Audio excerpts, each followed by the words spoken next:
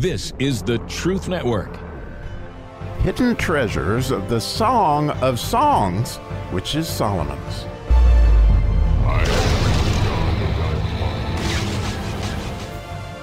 So today we get to see the delightful, and that would be an understatement.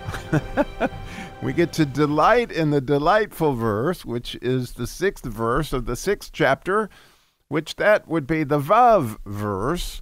And so you got two Vavs there, and the concept of the letter Vav, the more that I have studied it, since a lot of people tell you it's Jacob's ladder, or it's a male energy, or Christ's energy coming down so that we can reflect it, so to speak. But it is a continual thing, and it continues to be delightful. In other words, we delight in Jesus as he come up and down Jacob's ladder, and we continue to delight. And I'm sure you're going to see that as we're going to be talking about teeth today in so many different ways. As we get a chance to chew spiritually on the Word of God, we delight and we continue to delight. And as you get to chew your food, you delight and you continue to delight, especially if you chew the cud like a good sheep, however that works. So as we read this Vav verse, or the 6th verse in the 6th chapter, of which is, again, a continuation of what's been going on in chapter 5, as now we are getting further into Jesus' description of his bride at this point. And there's been some progression, as we talked about in the previous verse, and there certainly is some progression in this verse. And not in what's said, but what isn't said. And I find it more than fascinating. It took me a lot of study to figure what I believe it says. And I get to share that with you. How fun.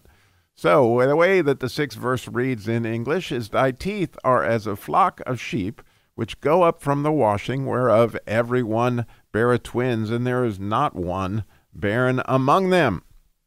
And so with this idea of teeth, I really dug in, so to speak. I took a bite out of this verse. There's no doubt about that. So, I began to process spiritual teeth, or teeth in general. And so I just started to think about teeth. And, it just turns out you have 32 of them, okay? And you have these 4, incisors, which are your very front teeth, which you use to bite the food or take a bite out of things. And I don't know if you have ever thought about it, but you bite into a verse. In other words, you're going to take out, that verse out of the Bible and to begin to consume it. So you take a bite, and then you have, right, the canine teeth that actually, interestingly, not only are there to kind of pierce the food, but they also align your jaw so that it can chew properly. I did not know that. And of course, teeth also have something to do with the way we pronounce our words and delight in so many different ways. So you just think about your canine teeth that are there to pierce the food and whatever. Then you have premolars, and apparently you have 8 of those if you're not like me and haven't lost some teeth. And those premolars, they're called bicuspids because they have, the 4 kind of prongs to help chew up the food. But they kind of pre-chew it for the molars, which you have 12 molars. And those 12 molars really are where the work gets done. Well, the progression of teeth really has a lot to do with what this verse is about. So as you get older, you get more teeth. In other words, you cut more teeth. In fact, the way humans are, we get a set of children's teeth. And then as we get older, we get another set of teeth. And I don't know if you've ever thought about this spiritually, but, the older you get, the more older you are in Christ, from my perspective, the more you begin to chew the word and get more out of it, because you get to use those molars that you grow, okay? And so one of the beauties of this particular verse is what he did not say.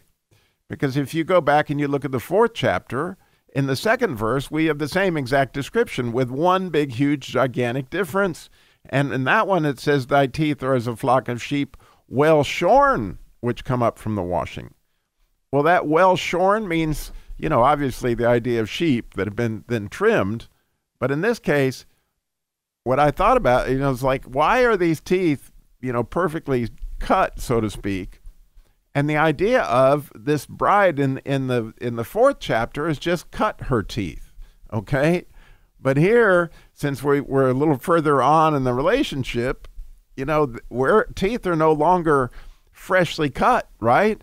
And so as a child just cuts teeth, he's got to learn how to use them. And I did not know this, but as I studied this whole thing, your tongue automatically moves food back in your mouth so that you can continue to crush it and get more nourishment out of it. And so your back molars have a great deal more of those cuspids, I guess, because they're not bicuspids. But anyway, they have a lot more of those little prongs that grind up the meat, okay, or grind up the bread, as the case may be. And so as we eat, no doubt, this is hugely connected to so many different concepts biblically, okay? It's just because the whole idea of eating is very much a bet and a resh expressed, okay? And a bet and a resh is the son, okay? It's bar. You've heard that, Bar Jonas and all this is the son of.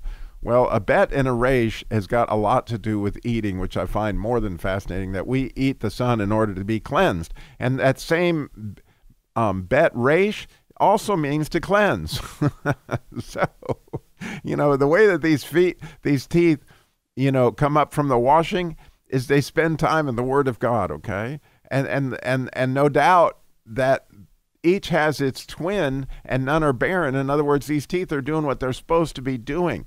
Because as you have your incisors biting into the Word of God and taking out a hunk, and then you have your canine teeth that are piercing it and beginning to break it down, and then your premolars are beginning to break it down. But the more you break it down, it's just like, as a matter of fact, as I did this very passage. I mean, the practical application of this is, wow. I mean, I had studied the previous verse a lot, but I didn't chew on it near as much as I chewed on it over the weekend. I just did. I chewed on it all day Sunday, and I chewed on it this morning some more, and I kept chewing and chewing and chewing. And I'm sure that, the beautiful deal as we continue to chew on this passage is we'll get more and more and more. But here he is really, if you think about it, he's giving her a stage up in her beauty by not saying that her teeth are freshly cut, that she's begun to use these teeth now,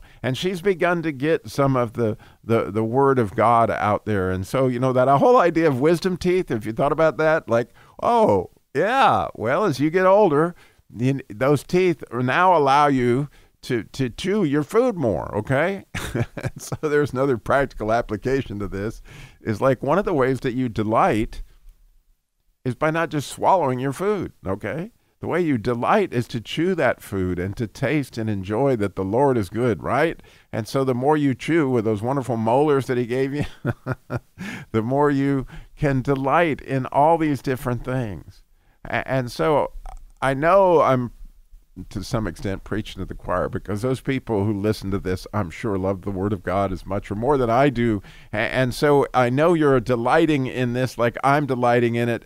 And maybe you've processed your spiritual teeth more before. I never really have thought at them at this extent. But one other little beautiful note, okay, that I think's amazing. I think it's spectacular, actually. And for those who can see it, if you just think, Robbie, that's out there, well, it's out there. But if not, if you can see what I'm talking about, just take a look at this, okay? You have 32 teeth. In fact, I sat there and counted them in my mouth. I have 2 that are missing, but those, if they were there where they were supposed to be in my wisdom teeth that were taken out, if I still had those, I would have 32 teeth, okay?